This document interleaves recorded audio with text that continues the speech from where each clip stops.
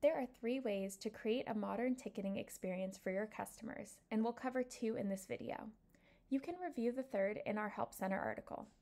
The 2 we'll cover are auto replies and signatures. The third is to build a custom reply using the API and Zapier integration.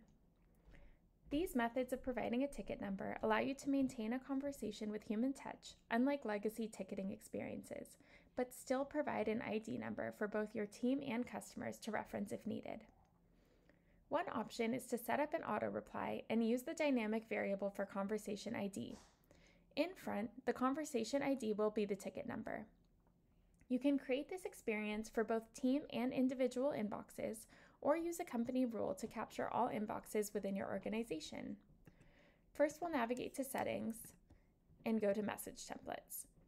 You'll first create your message template to be used as the autoresponder. Here's an example I started. You'll use the double curly brackets to pull up the dynamic variables menu, and you'll use conversation ID variable to automatically insert the ID into your responder. You can also edit the subject line here if you'd like to override the conversation's original subject with something that includes the ID.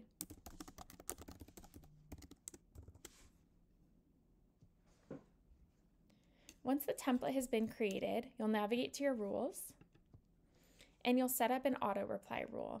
Here's the one I've started. Go to your rules, again, individual, team, or company, depending on your workflows, and set a rule that looks like this.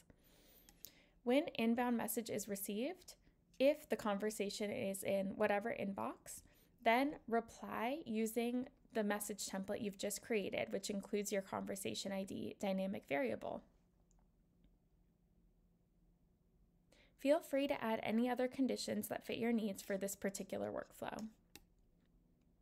The end result will look like this, with the auto reply collapsed as to not take up too much visual space for your team. Option 2 is to add the conversation ID to your signature. We'll navigate to Settings and Signatures. Again, you can do this for team or individual signatures. Go to your signature settings and select your signature, and you'll add the same dynamic variable into your signature. For example, your conversation ID is, use the double curly brackets to pull up the variable menu and add in the conversation.id variable. Here's an example of what this will look like when you reply to your customer.